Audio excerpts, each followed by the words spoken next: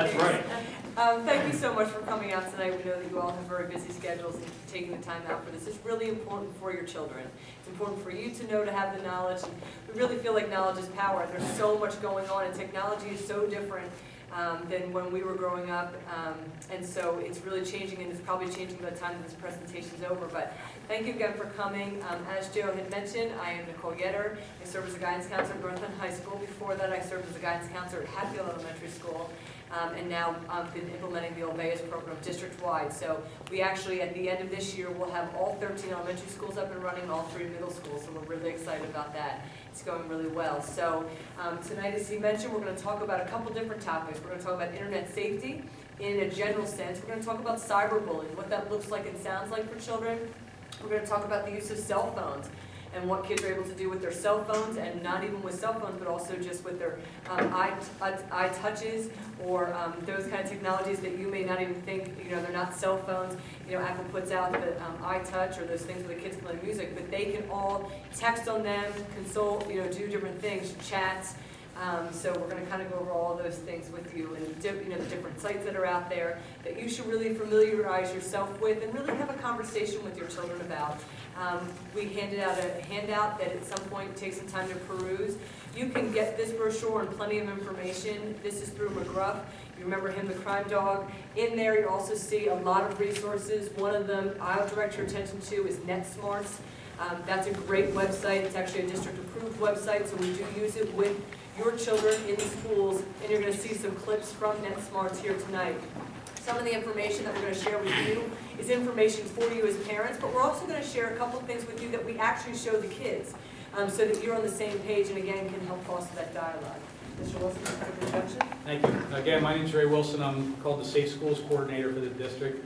I do a lot of things. I'm in charge of all the intruder drills we do at the elementary schools and all the schools in the district. I'm in charge of our Raptor system, which checks the sexual registry of people when they come into middle schools and high school, and in charge of a lot of different programs. I overview all the policies and procedures that have anything to do with emergency programs in the school district. And also, I'm a district school police officer, and I get involved in pretty much most of the criminal investigations with the school district. I work closely we have 6 police departments that cover the North End School District, and I work with all the police departments. I was a Hatfield police officer for 31 years, and I rose up the ranks. I was lieutenant, second in charge of the police department when I left, and I was a SWAT commander. And so I used to teach police officers how to respond to schools. Now I'm on the other side of it, and I teach staff and kids how to be safe in the schools when we do the intruder drills and things like that. And then I'm also head of security. I'm in charge of the 20 security officers that we have here in the district. So, like Nicole said, some of these things you've heard before. We've done a lot of presentations with the parents, and I'm sure you've heard a lot of these things. You've seen a lot of these things, but we're just trying to refresh your knowledge on some of these things.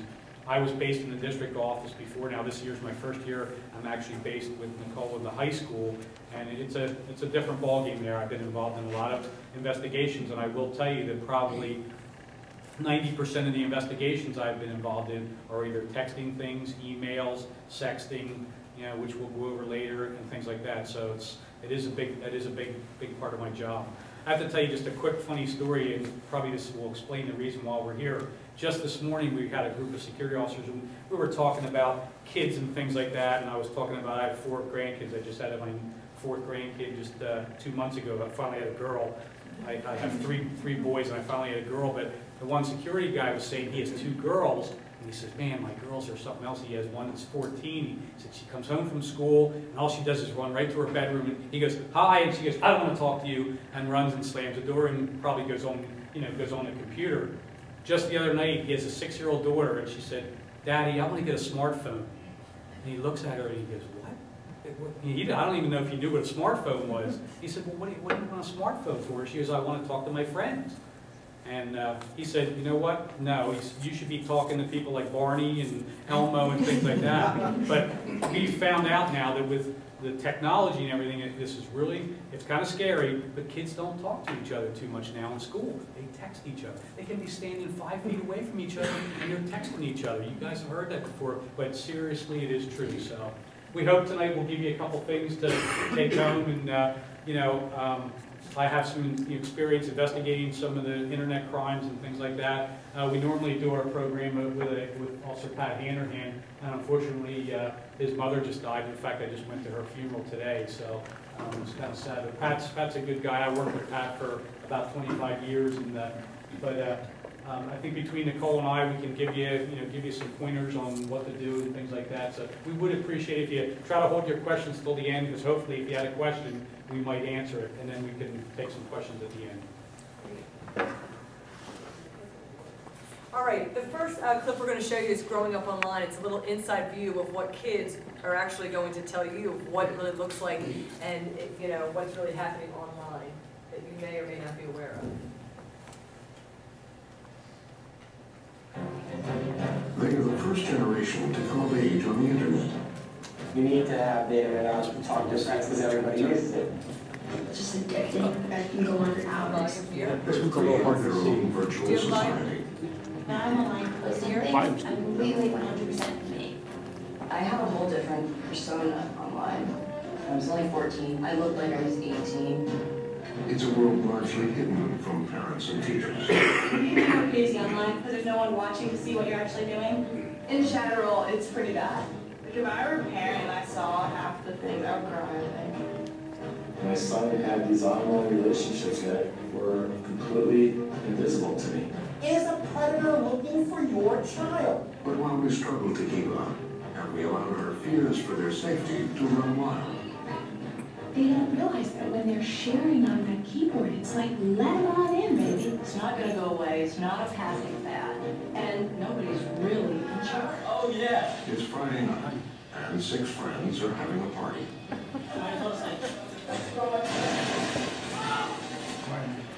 They've set up camp in a basement rec room with desktop computers, high-definition monitors, and an excess of caffeine.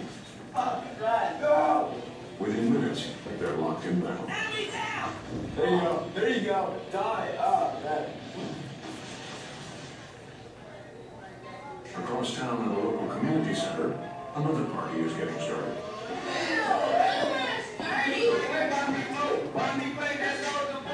On one screen, the latest top-rated YouTube video. On another, a new heartthrob.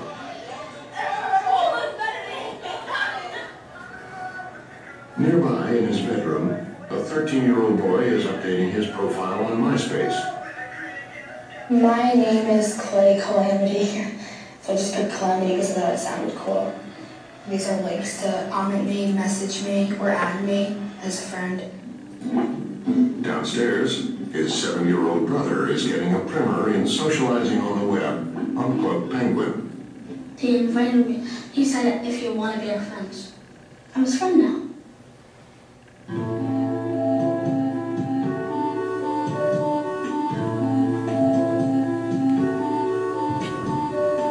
This is Morris County, New Jersey, but it could be anywhere in America.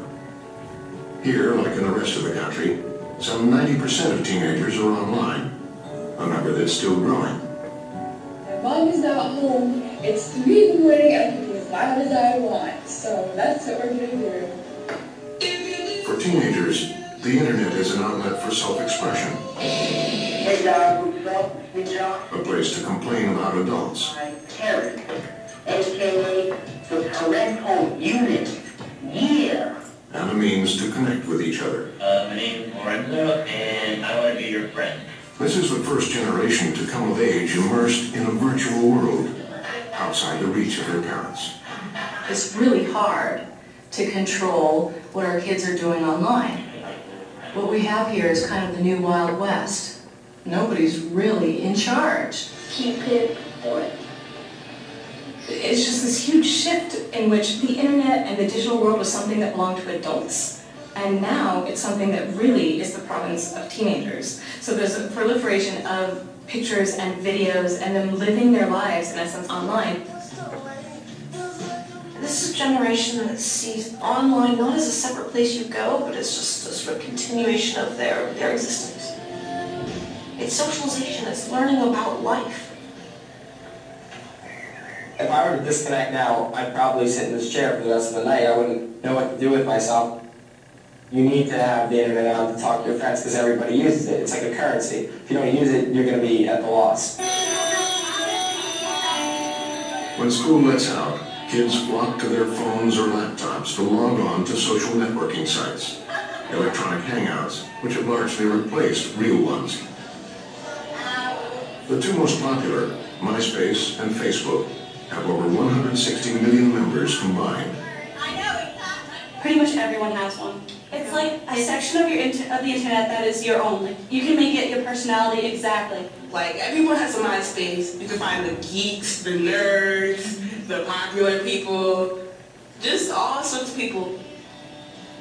At the heart of the social networking site is the profile page, the hub of teens' online social lives. Here, they describe themselves, post photos, receive comments from people, list their favorite bands, and most of all, accumulate friends. If I get on it, I won't get off till my mom tells me to get off. That's the same on my face. Like, you just message your friends and leave comments and picture comments, take pictures, like pretty pictures, and put it on MySpace, and people comment and just my think yeah, it is. It'll tell you who's in a relationship, who's not in a relationship, when someone breaks up or when someone gets together. On MySpace and Facebook, kids vie for who can collect the most online friends. There was a competition to who could have friends most. Yeah, that was the big thing at first. Yeah. But now I have 2,000. Yeah. And like most of them you don't even know. You have 2,000. Because you have to admit, you really only know about 200 people. Like, you actually met them in person, you know stuff about them. You're only best friends with like 50 people. And having 2,000 friends, you're like, oh, she's or he's a big. Oh my god! 50 best friends. That's good. But really, that's the reality. I mean, for those of you who, you're all sitting here because you have children, but if you have teenagers, and we know that we're friends one day and 30 seconds later we're not friends. And that's some of the trouble with these sites. They're putting things out there and they're giving out passwords, and we'll talk all about that, and doing things and communicating, and that is an extension of their social life. I mean, it just is their life. Their cell phones or their iPads, it's just fixated.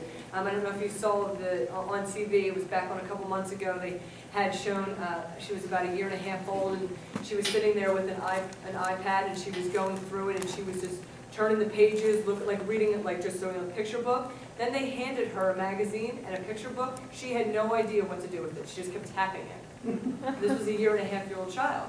Because, our children are just becoming, digital natives. This is their world. They're just being born to that where for us, we're definitely the immigrants who are just trying to keep up with all of it. So let's just talk a little bit about some of the stats and just to kind of update you from what we heard in the video.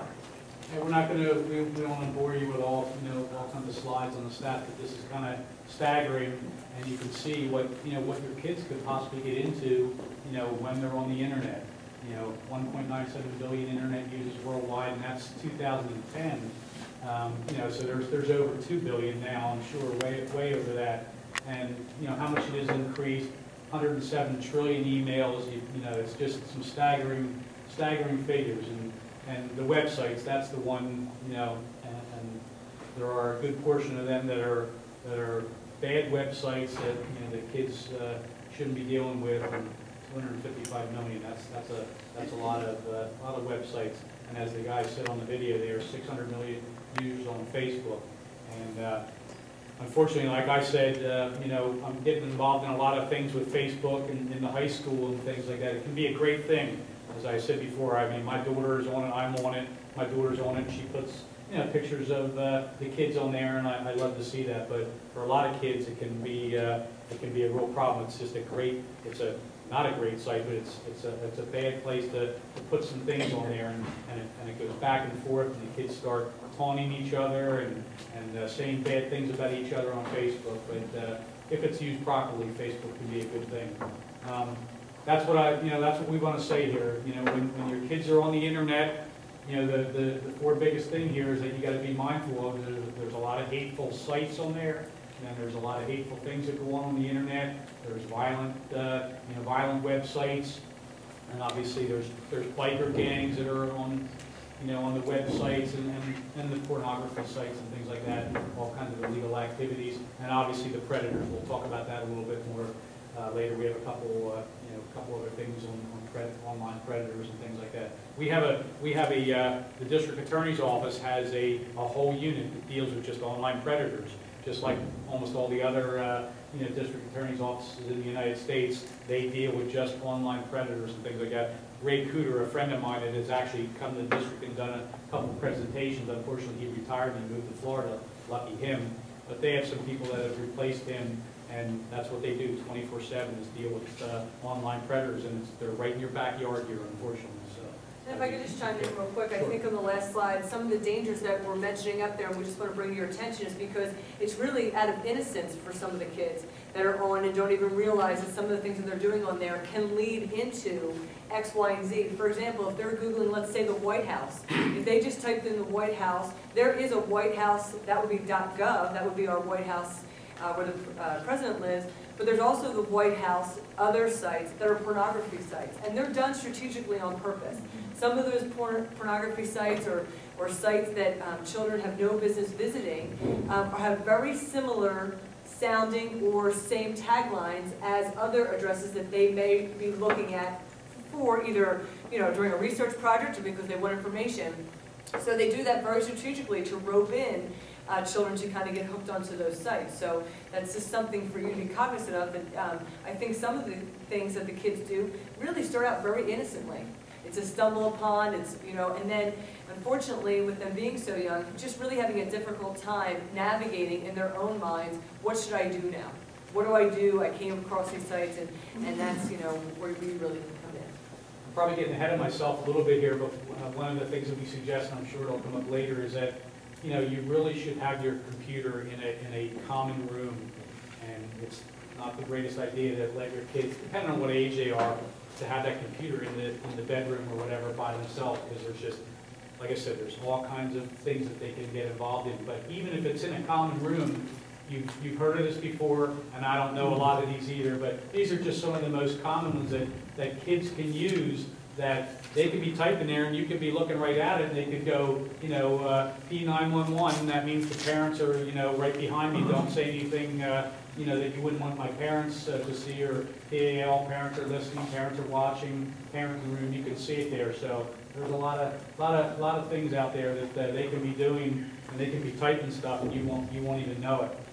This is one site of many, many, many sites that you can go into to find out what your kids are saying. So you can actually, if you see your kid type something on the computer that looks, or a text messaging, that you can put that in there, and it'll give you an idea of what they're doing. So that this is like a cheat sheet website. There's lots of them. So you might want to take that down. That's good. Is everyone gathering it down? They want it. And I think this PowerPoint presentation, I think we're going to share out with all the buildings too, so they'll probably have a link either on our website or the district website or something too. So. Just one thing to let you know, and again, I'm not the most computer literate person in the world. I've learned a lot in the last couple of years, especially doing these things, but not that you want to be snooping around, but, well, actually you should, especially if you're elementary kids and younger kids. You really, you really should know what your kids are doing on the internet and what they're doing. It's normally it's your computer. You're paying for the internet, and it's yours. So again, I'm getting ahead of myself, but you really should have your kid's password to any site that they're in, and we'll talk about that later. But you can go in. Most of the kids know about this already, even probably your elementary kids, unfortunately. But you can go into a history, and you can actually see where they've been. So you can see if, God help it, if they would be at some kind of a bad site or a biker gang site. You can go into the history up there on the left-hand side of your screen where your favorites are, and you'll see where they've been yesterday, last week, or even a month ago. So that's something you can check on your kids by that tracking site, that history. So this video we actually show the kids. It's on NetSmarts. We show it at the elementary level, and we even show it at the secondary level. This is just a quick, we always tell the kids not to put personal information out there, and a lot of our kids will say, oh, I don't put my real name or my address or my phone number, and they're very, they do know to do that, which is fantastic. But this video clip is very short. It's just going to show you how quickly, though it is, even with very limited information, it is to actually track someone down. This is called Tracking Teresa. And after we show this video to the kids, and we have a little question and answer thing and kind of quiz them on what they should be putting and what they shouldn't be putting on. How hard is it to target kids online? Let's conduct an experiment and see. We'll start by going online and selecting a harmless chat room. How about one created specifically for youth, like this one, about music?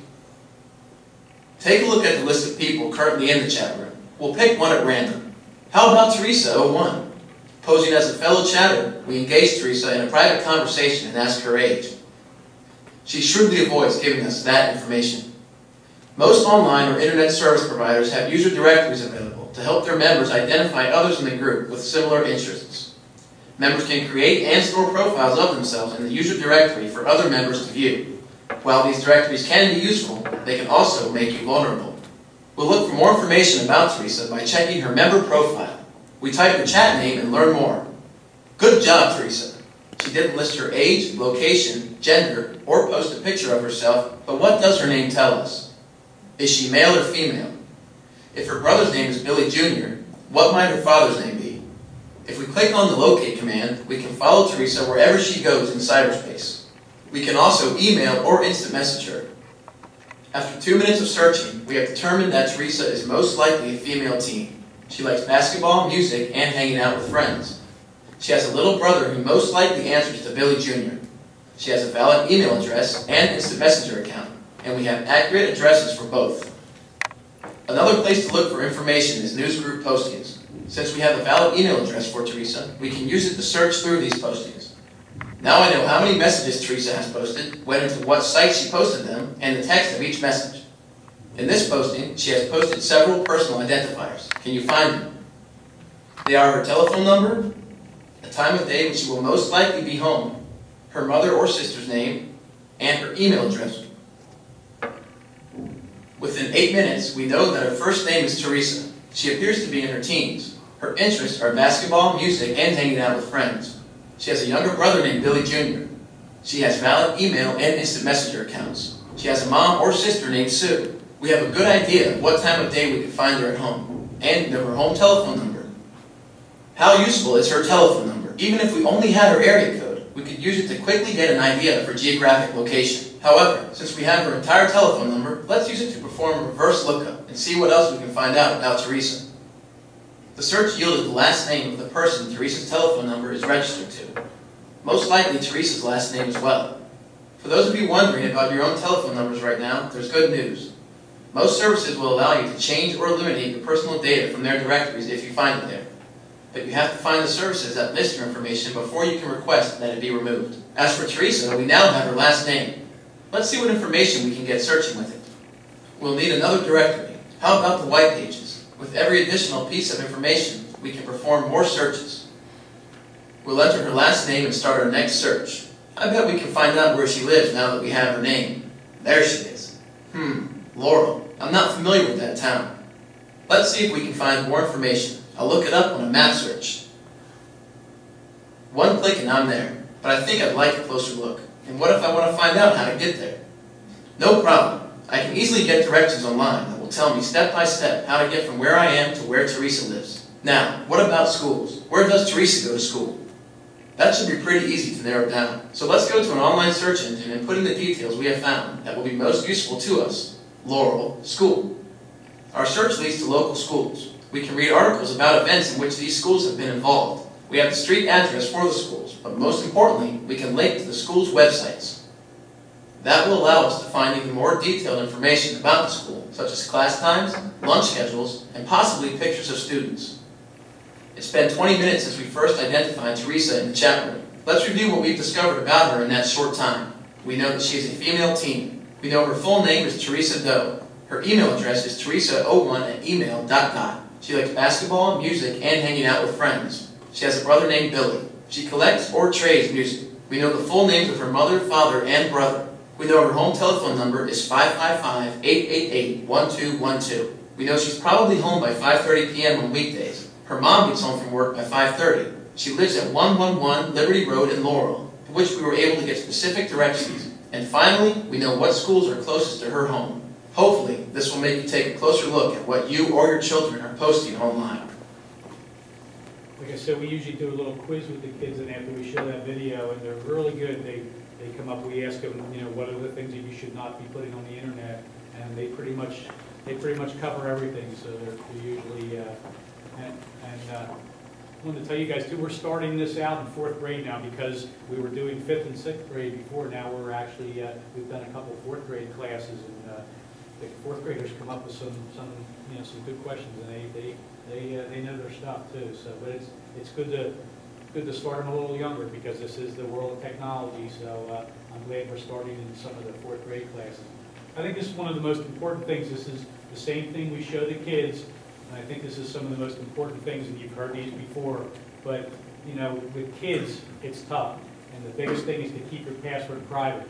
Kids are kind of like they want to share, and they want to give their passwords out. It's their best friend. But what we tell the kids is that it might be your best friend today, but next week you guys might have a fight or something, and you're not best friends. And if that other person has their password, they're done. As they say, they're toast, because they can get into any of their sites, and then they can put something out over the internet or on a text or something, and if it's a threat or something like that, who are the police going to come to? They're going to come to the person that owns that machine. So we really stress, do not give out your passwords, but do give your passwords to your parents. Like I said, you guys should have all the passwords to the computer, to any social websites or anything like that. You guys should have, probably Nicole will talk about this later, Mr. Halligan that's actually coming back here a couple months ago. 13th. Yeah, he had the password for his son, and if he wouldn't have had that password, he probably wouldn't have found out a lot of information about what happened to his son. So you really should. You pay for the internet, as I said. You probably pay for that computer. You really should know, the password to any of the sites your kids are in. And of course, we tell the kids to be careful what sites that you go into. It really is, even in this area, there are predators that are out there. They're in, internet sites. They're in, a big one is gaming sites. Your kids play. I know my nephew's a big one. He's into these gaming websites. And he actually was a victim of, I didn't know it, that in some of these gaming sites, you actually have to put money into an account to play some of these things. And he gave one of his friends his password, and the friend got in there and took some of his money out or transferred or whatever. So, I mean, we found out, who it was, but that's one of the big things about your passwords, because this kid had, had access to his money account and all those kind of things. And then we tell the kids, obviously, never ever post any personal information on your social websites. You all know what that can get into. All right, we're going to move a little bit into cyberbullying. So what is cyberbullying? Cyberbullying is exactly the same thing as traditional bullying. There's an imbalance of power. It's usually aggressive in some nature. It's hurtful and mean. However, the difference is it's done through technology, whether it's through the internet, whether it's through instant messaging, Facebook, cell phone, on an iPad or an iTouch, whatever. So it's the same thing. It's repetitive in some nature. It's hurtful and mean-spirited in some way. We definitely have seen over the years an increase in cyberbullying. We'll talk a little bit about why we've seen such an increase. So let me show you a quick video that we show the kids. This is probably Ray's favorite. This is my favorite. You can hear a pin drop when the kids see this video. Okay, Lindsay, you're up.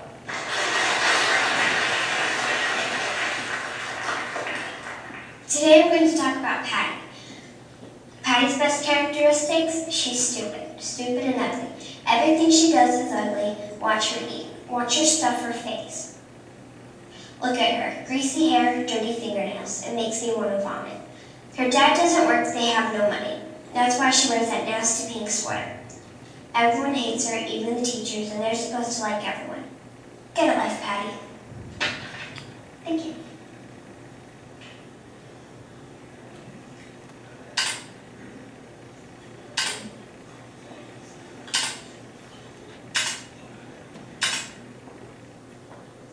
That is what kids don't think about when they're posting online.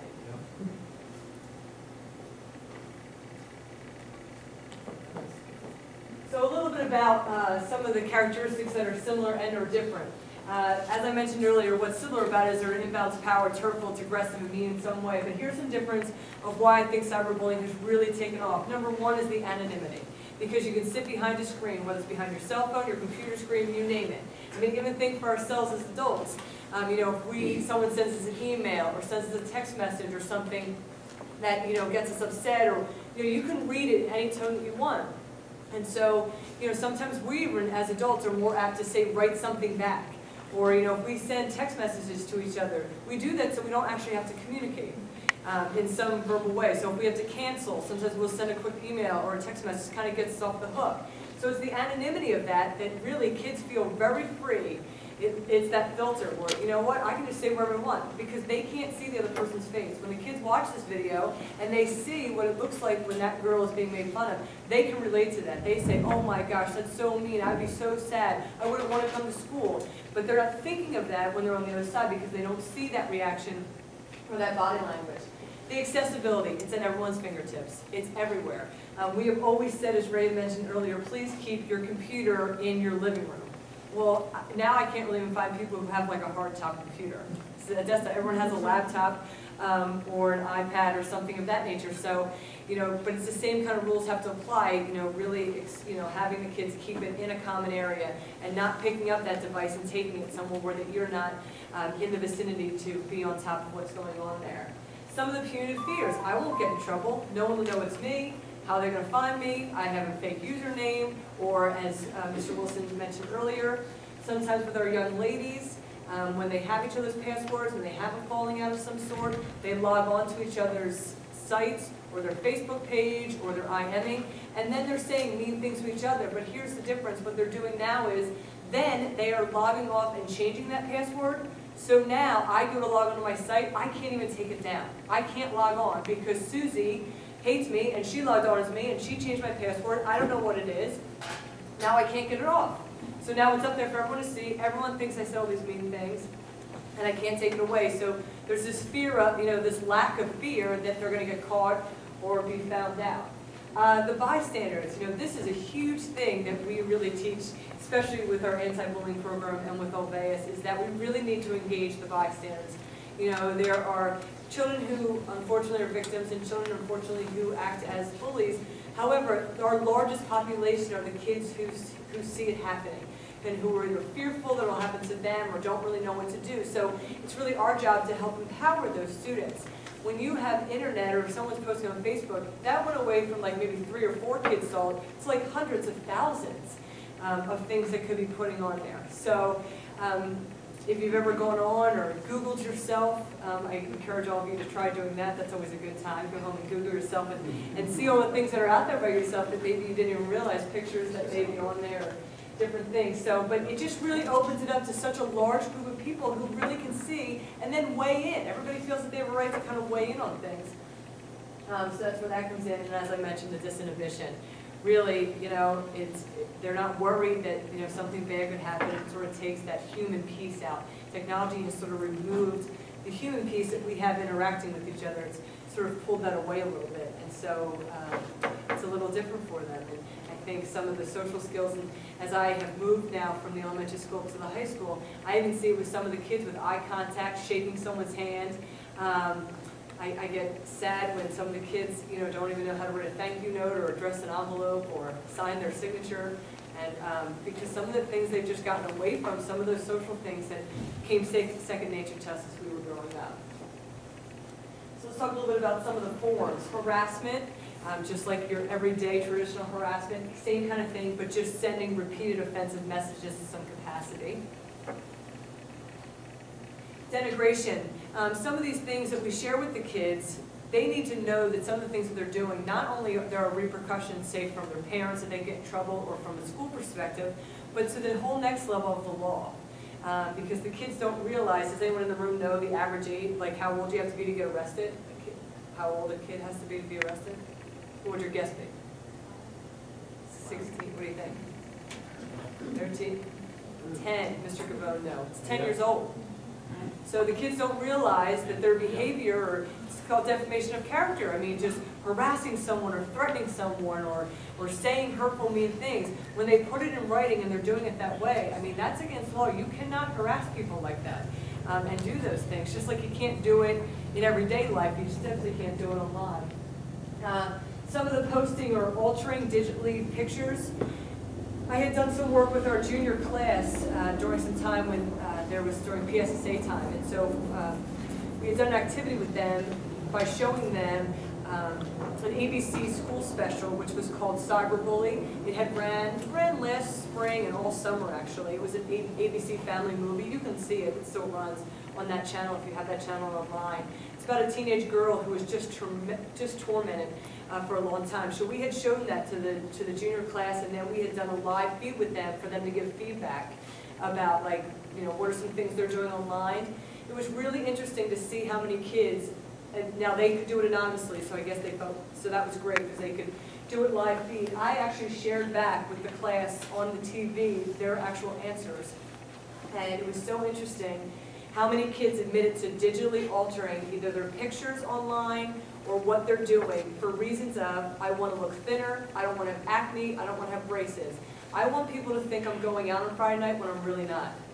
So I say that I went to that party, or I say I went there or here, and so they're doing this because that is their social way of life, and they want people to see them differently or to be different. And online you can be different. But the thing is that the kids think, we heard, you know, in the very beginning, you know, oh, it was fun to get 2,000 friends, you only really know 300, and you have 50 best friends. But in their reality, these are all their friends. And so they feel that they know everybody online. But see, I could go online and pretend to be anybody and put a picture that I'm 13 up on there when we work with your students in elementary level. And we're working now with 4th, 5th, and 6th grade. It's amazing how many kids in 4th, 5th, and 6th grade have Facebook. And so how old do you have to be on Facebook? Do you know? 13. And there's very few 13-year-olds, a couple in 6th grade, but across the district there's very few. And so the kids in 4th, 5th, and 6th grade are on Facebook, and how do they get logged on to Facebook, do we know? Who does that for them? Parents. So I say, well, how old are you on Facebook? I'm 16, I'm 20. Not to worry. Like, don't worry, I'm 16 on Facebook, or I'm 20 years old on Facebook. And so I say, then who are you attracting on Facebook?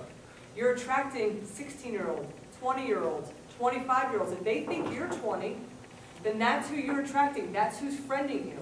And, you know, some of the kids will openly admit, well, I see stuff on there I probably shouldn't see. I see pictures that my mom or dad would be pretty upset if I saw.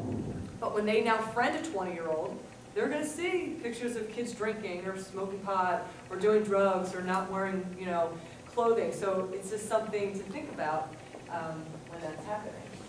Flaming's your online fighting. Boys and girls do this differently. Girls do this and it goes on for like months and months, oh gosh, forever. You know, we hold grudges forever, really. Boys, where this comes into play is they say some really, really mean things to each other online, then they meet up outside, then they get in a fist fight, and then it's over. So it's sort of the same thing that they did before, but now, but the problem is with this, the online, especially for the boys, is they put like locations for people to go see it. Go videotape it. If you look at YouTube ever, or even on the news, don't you feel like every day, I can't tell the news hardly anymore, but you know, like these flash mobs of kids in Philly, they're just beating up people, and the man that was almost just killed the other day's face by a couple teenage kids. So this, you know, starting fights, meeting up in certain spots to purposely do that. The only, if you will, saving grace for some of this that the kids are doing, the difference is they're just not as smart. They don't have the common sense that some adults do, thankfully. So that when they're putting this stuff on there, they don't realize that the police see that. So when the police show up to bust the party or bust the fight, they're like, how did the police know? Well, they know because it's on here. So they don't have that, sometimes that common sense of who actually will see that. They don't really think that through. I want to interject one thing that I noticed at the high school that Nicole was saying about the girls. It is unbelievable. It just seems to keep going on and on and on. And you know, the guys, like you said, unfortunately, sometimes they settle and it's over. But I've really got an education at the high school, seeing some of the things that are put on the internet, and texting and things between some of the girls. It's unbelievable. They call that the mean girls thing, and actually Dr. LeBlanc from the Vogue Tech School does a whole presentation on mean girls and about you know, flaming and texting and harassing and things like that. And it's pretty prevalent. So unfortunately, it's made bigger by the internet and texting and the phones and things like that. And really, this is not a North Trent problem. No. This is something that happens across the country, across the world.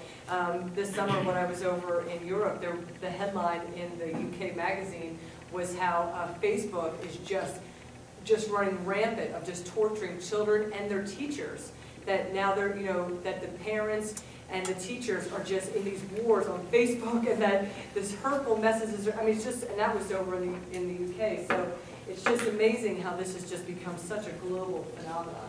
Impersonation, pretending that you're someone else, fraudulent activity, doing something in some way, outing or trickery, sharing your secrets. There's a lot of online journaling.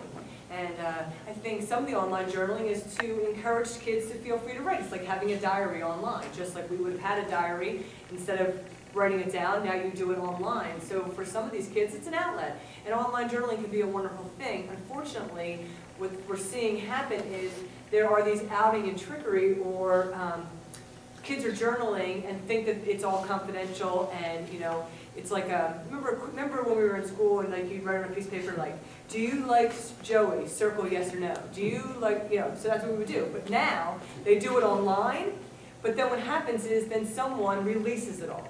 So like the next day you show up at school and everyone's mad at you because you called me fat or you called me ugly, because they're just outing all these kids' journals.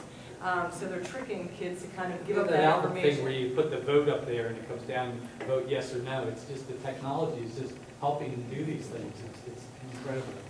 Yeah. Cyber stalking, just stalking someone online, threatening their safety in some way, kind of knowing their every move, you know, by tracking them online. And they can do that with cell phones. I mean, we have people who do stalking because our phones have GPS systems in there. Kids don't realize that when they take pictures, so they're out and they take a picture, and then they post that picture on Facebook. Well, if they're using a smartphone or an iPhone that has a GPS tracking system, once they upload that picture to the internet, anyone can click on that picture and find the location of where they are. So kids don't realize that that's happening. And so we have, you know, that's where the stalking comes in, going on, being able to find locations of where kids are located. A little bit about cyberbullying in schools. Okay, well this is where I come in, and I've been involved in, you know, several investigations. There's a couple different things that this is a tough one. Whether the kids do this at school or at home. This is the two things that we get involved in. And there's a couple court cases. Actually, just going back apparently just I think yesterday, the Supreme Court for the police now.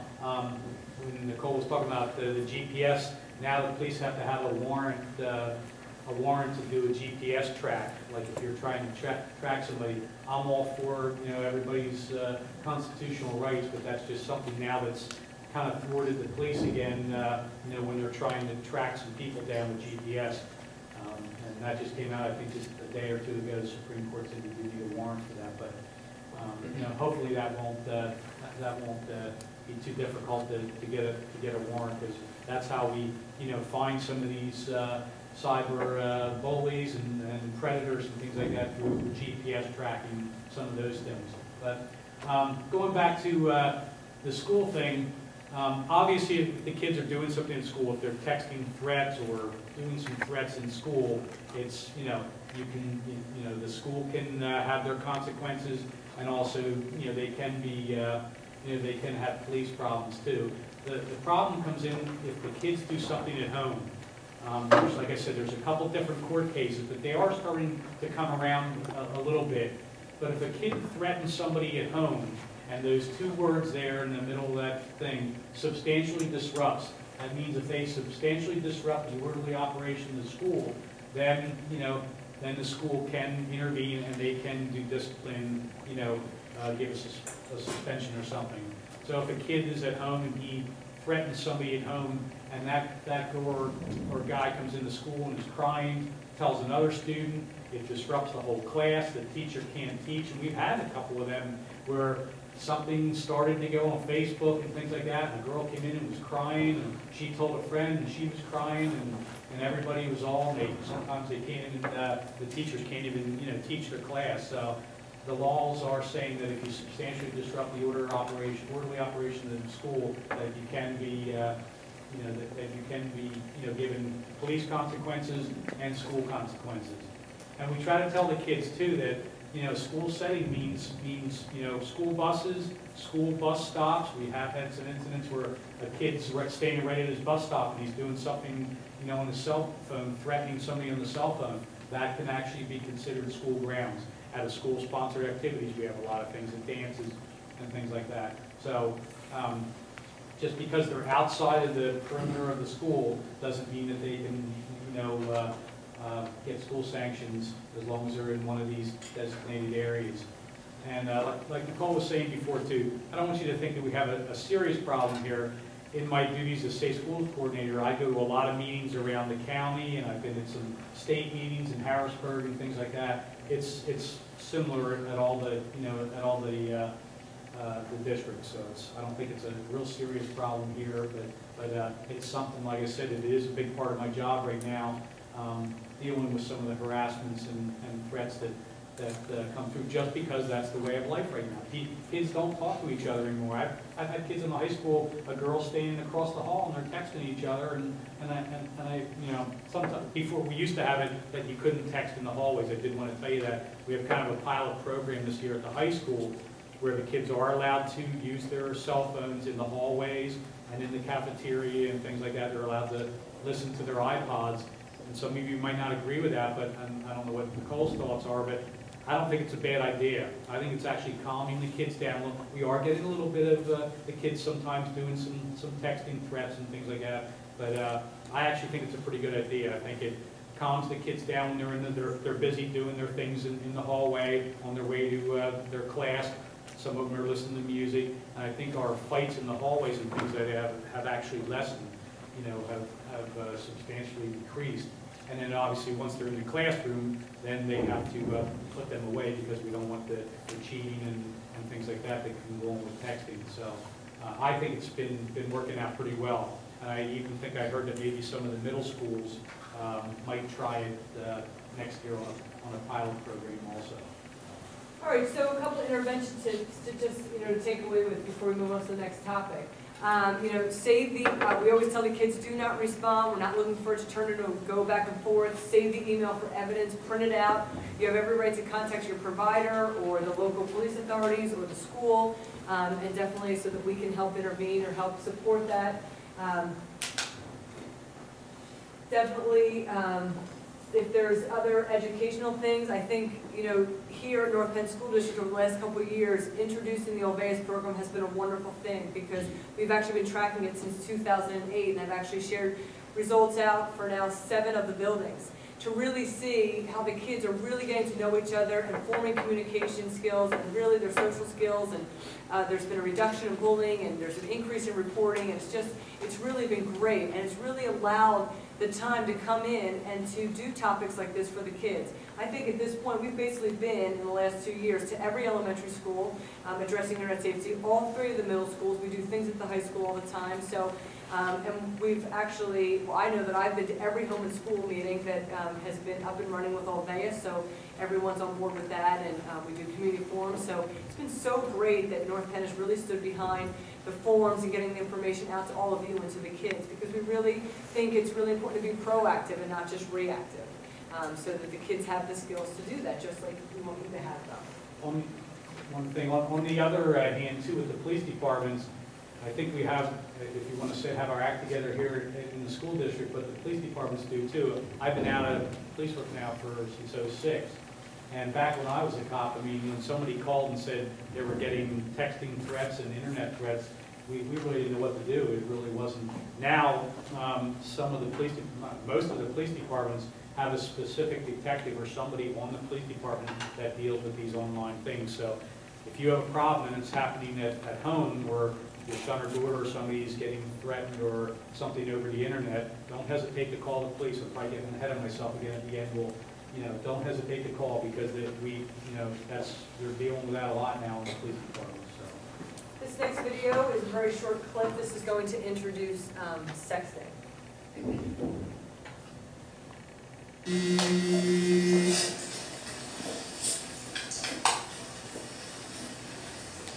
This is an actual video that we do show the students. That's smart.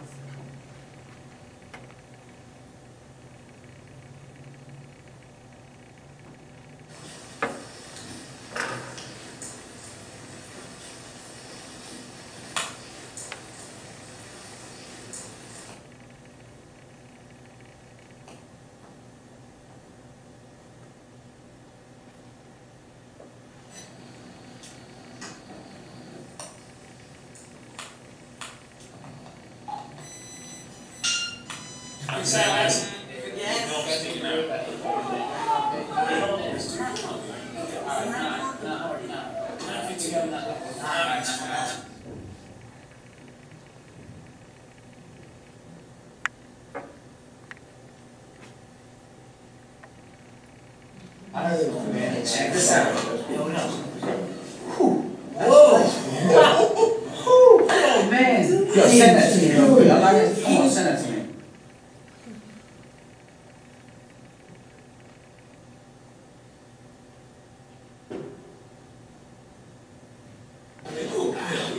Look at that, boys. Check that out, boys. I got it. I had to send this to Mark. Send that out now.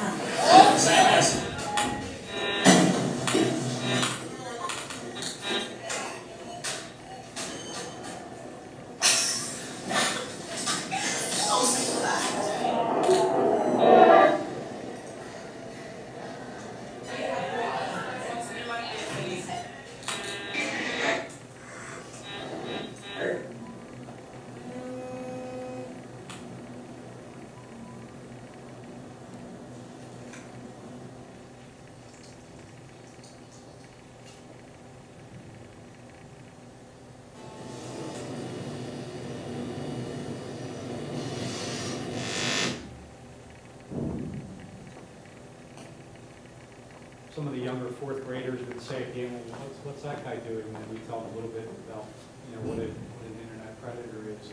I think that's another pretty good video, and that's a fast, a minute video. Basically, that's how fast it can happen with the way how fast the internet is and what different kids have their address books and things like that, and they send it to one person, and that person has 50, 100, 1,000 kids on his address list and sends it to somebody else. Sexting, I have been involved in some sexting things in the district and involved with the police department. And obviously, if you don't know what that is, it is sending explicit nude images or movies, and explicit pornography is basically what it is. So we have had a couple instances of that in the district, and like I said, all the police departments have been very cooperative, a good working relationship with that. We've made some arrests on some of them. Just to keep it in mind, we tell the middle school and the high school kids a little bit more. We don't really go into this too much, obviously, with elementary kids, but we do tell them that, like we said, the age is 10 years old. So if you transmit sexually explicit pictures, which is pornography, you can be arrested for that. It's, if you get it and you transmit that, and nowadays it's easy to do that. It's easy to track them down with these IP addresses and all that, those kind of things. But if you get a picture, and then once you transmit that to somebody else, you're just as guilty as the person that made that video. I was involved in a situation at one of the middle schools where we did a presentation, and I don't know how long it was. It might have been 6 months later, where I got called into the principal's office, and there was a girl sitting there, and unfortunately she had sent an explicit picture of herself, and it got out. And as soon as I walked in the door, her face dropped, and she said, "Oh, you're Mr. Wilson, aren't you? You did that presentation to us." And I said, "Yeah." I said, "You didn't listen to me, did you?" And she said, "No, I just didn't think. I sent it to my boyfriend, and I didn't think he would send it anywhere, but obviously he sent it out to some friends, and it got all over the place. So I don't think she will ever do that again. I think she learned her lesson, but unfortunately it was too late. And the video, the girl you see here, you've probably heard of her.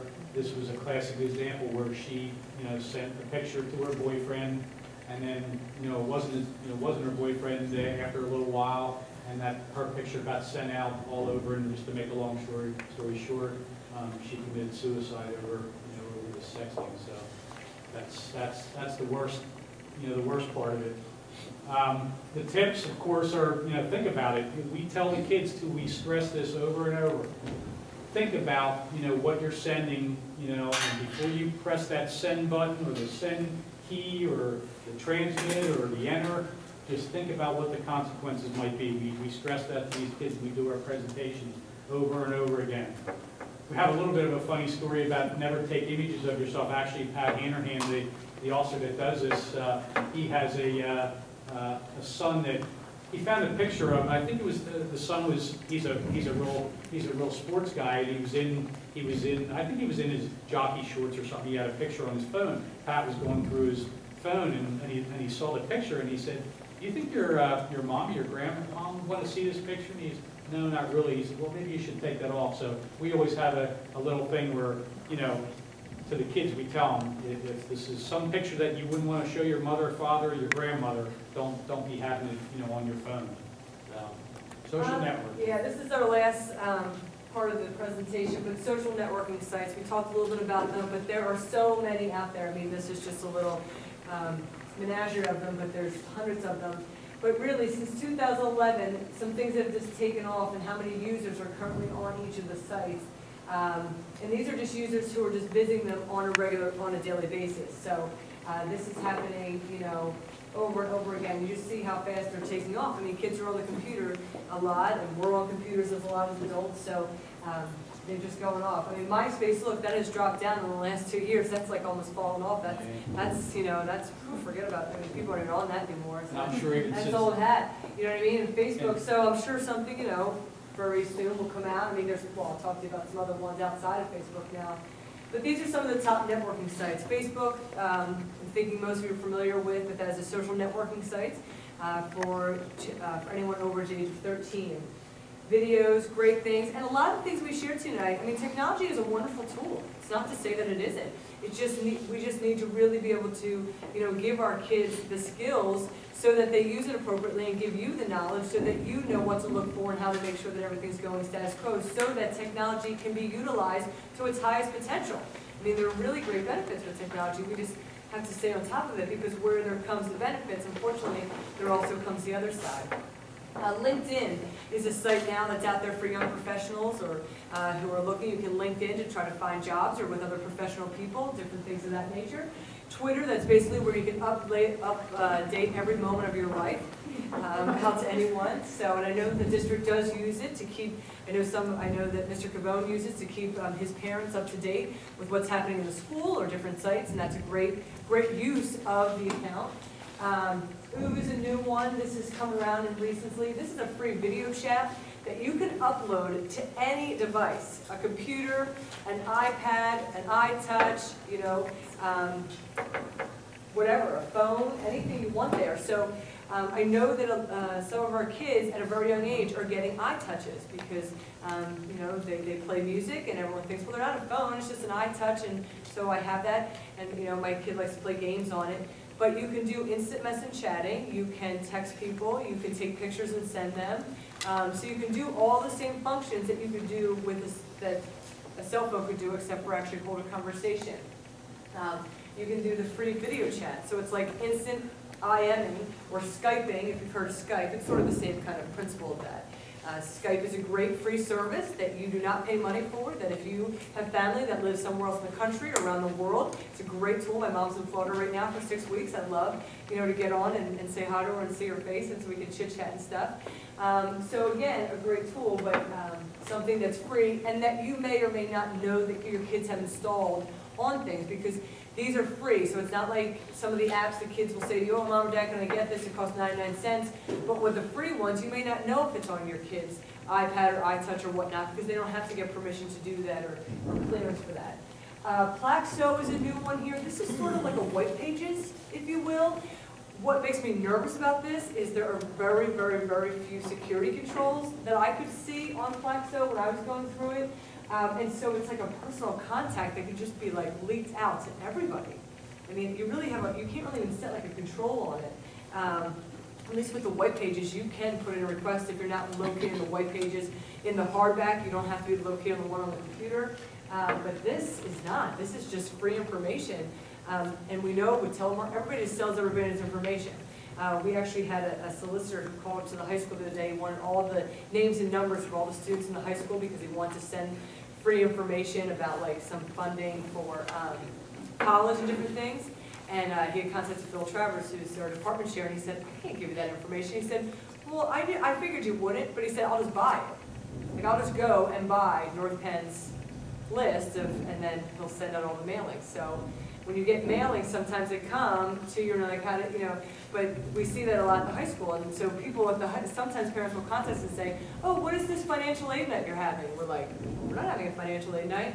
But someone, a company, has taken all the addresses and sent that out. So this Plaxo is the same kind of thing. You're just taking all that contact information and can't really set a control on that.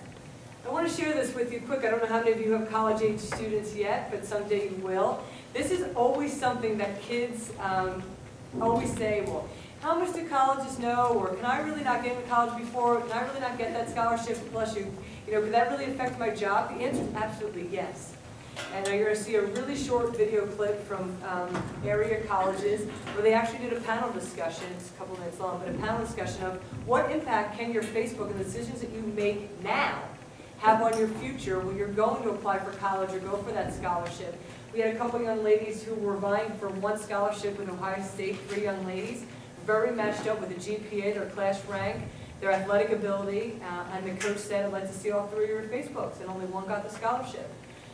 You'll hear here that, yes, college admissions people are saying, we have so many kids enrolling right now, that are we looking at every single child's Facebook? Absolutely not. I mean, that task would be so tedious. However, they are investigating all the ones on where they get a tip to investigate. We could guess where the tips are coming from. The tips are coming from other students and other parents because they want them to get in over somebody else because it's so much pressure to get into your Ivy League. Or now with this economy, the state schools have taken off. Westchester alone this year, they had 75,000 students this year apply to Westchester for 30,000 spots. It's the biggest that they've ever had, ever. I mean, Temple University, Penn State, the state schools are going nuts because of the economy and stuff. So, yes, they're starting to do more investigative things to take a look at, is this the student we want to represent us in our college, or is this the person we want our job? So it can leave an impact some of the choices that they make. This is a short little clip.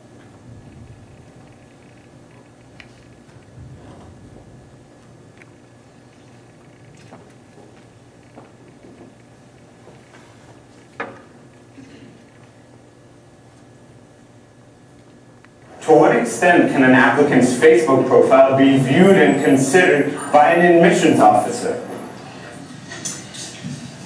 I think students have to expect that if there's anything public, it's possible that we might see it. Do we have time to go back and look at Facebook pages on a regular basis? No. But if there is something that is compromising on your Facebook page or that you have done on the web that you maybe not are proud of, you should probably do everything you can to clean that up before you get into the admissions process. That if there were something that were to bring into doubt your character, we would go and look at it. And it would probably be brought to our attention at some point. So we don't regularly look at Facebook pages, at least in our office we don't, but there have been times when if a student has done something online, we have to go back and look at it, and it can affect a negative, or our decision negatively. Yeah, there was a recent report, and they said that of all the application acceptances that were rescinded, nearly 7% of those were for inappropriate postings on a website after they were already admitted. Can you characterize what might be an inappropriate posting that would really jeopardize a student's chances either before or after they've already been admitted? Well, one example I can think of is a student posting about getting into one of our schools and talking about all the drugs and alcohol that they'll join in over the next 4 years. And depending on how they portray that, that could be very serious. I think maybe one piece is we're creating communities, we're residential communities. I think anything that would make us concerned about the well-being of other members of the community, I think, and that could come out any number of ways, but community well-being is critically important to us. And people take it very seriously being a part of that community. So if they see something, that's where we hear about some of these postings. We don't go on and look for them, but we'll have people that are a part of our community, either that we're part or are currently a part, and say, I can't believe that this student is applying to Marquette, you better check this out. And that's what directs us to go and check it out. Ethical issues, things that would call into question related to our own honor code violation that potentially would look like an honor code violation would absolutely be cause for concern. So would you recommend when a student is admitted that they look into the honor code of their student body and consider from the point at which they're admitted, if they intend to go there, they're bound by that honor code? And especially online, they shouldn't go out there and represent that they're doing things that are against the honor code while they're still in high school. My hope is they're doing that before they start the admissions process, not after they're admitted. And in fact, in our application, I direct students to look at our honor code as they start the application, because I'm expecting at every step of the process that they are working with the very highest level of integrity. And can all of your honor codes be found on your websites? Yes. Great.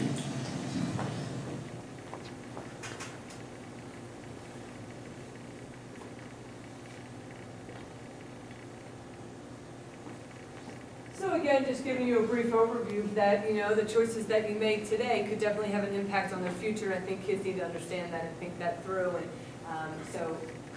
I don't know where the future goes. If you're sitting with a kindergarten or first grader, who knows what that could look like when they end up in college, my gosh. But it's just something to keep in the back of your mind. So this is the bottom line, that this is exactly the same slides that we show the kids, and I want to leave them with you who want to do that. Bottom line is, do not send or post something that you do not want out there. Once it's out there forever. You could delete it a million times, it's out there forever. And if you do it on, on your own personal computer, you're responsible for it. If you do it at your work computer, you're responsible for it. I do this also with our staff here with professional development. North Penn School District owns our computers. So if we put stuff on there or send stuff out, we're responsible for that, and they can see that at any time. So it's the same thing for in your work thing. So if someone sends you something and then you turn around and disseminate it, you're then responsible for doing that. So it's something to think about. Do not give out your personal information. Really, we tell the kids, do not give out your phone number, your address, and things. Don't make it easy. It's not to say that it can't be found, but don't make it easy for people. It should definitely be a challenge if they're looking. Do not respond to something that that could be hurtful or mean. We tell the kids, do not do that. Don't go into an engaging thing here. Let someone know. Let someone at home know, someone at school know, and we'll help out with that when we can. Tell a trusted adult. I always tell the kids at the end of this presentation, everybody in this room, please think of one trusted adult in their life, whether it's someone in their home, in their neighborhood, in their family, at school. And some of the kids will say, oh, I can't think of anyone. I'm like, oh, no, everyone can think of one, and everyone deserves that right. They need to have that special someone in their lives that they know that they can talk to do that. Be aware of your surroundings. Know what's going on around you, things that you're doing, the chat rooms that you're in, the websites. Look at the sites that your kids are on. If they're on the Disney website or the Barney website or those fun websites, be cognizant that that's also where predators are. They're on those sites because they're looking for children. They're not on adult websites. So just be cognizant of that and who they're communicating with. And the bottom line, as we always say, be a good online citizen. It's your job every day to teach your kids to be respectful, responsible. We do the same thing for the 7 hours that they're with us. And so we always try to stress to the kids, the decisions, they have such bright futures. And so we really want to ensure that the decisions that they make today really will help to ensure that their futures can be as bright as possible and that there isn't something that will be there sort of trailing behind them that really could have a negative impact on them. So that's something that we definitely want to stress to the kids so that they can have the best future ever. So That wraps up our presentation. We're more than happy to answer any questions for you. We'll stick around for a few minutes too for some of you who have to get going. We won't be offended by that. We want to thank you so much for coming out tonight. And you can always contact us through the North Penn website. Both Ray and I can find all our contact information. We're both housed at the high school. So feel free, whatever you need, okay? Thank you so much for your time.